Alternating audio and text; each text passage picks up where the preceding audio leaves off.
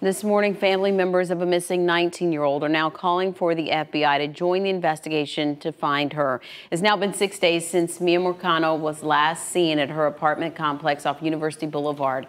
Family and friends searched again yesterday with no new leads, but they say they will not give up.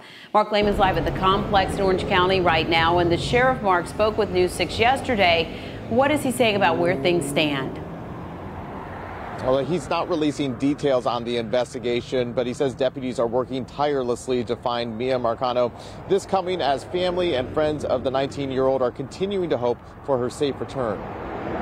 I'm calling on all resources. At this point, the FBI, we need you. The aunt of missing 19-year-old Miya Marcano calling for additional help as another day of searching turned up empty. We need you to look at everything, all substantial evidence that was provided so far. Sky 6 capturing search crews near the complex where Marcano was last seen September 24th.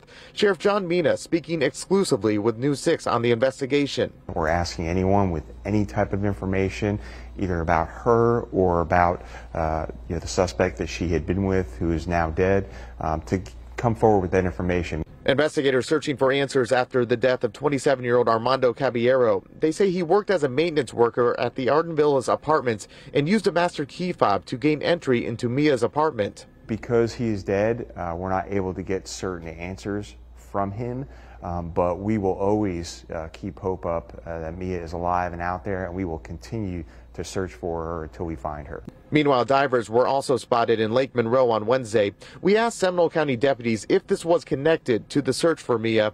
They only referred us back to the Orange County Sheriff's Office.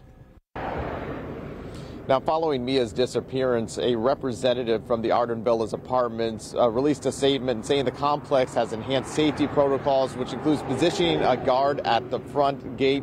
Now, residents here also say they received notice that deputies will be searching occupied garages and storage units today.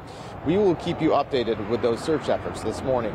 We're now reporting live in Orange County. Mark Lehman, getting results, News 6. Thank you, Mark. And deputies say any information, even if it seems small, could end up being a key in this investigation. If you know something that may have happened, call the Orange County Sheriff's Office at 407-836-HELP.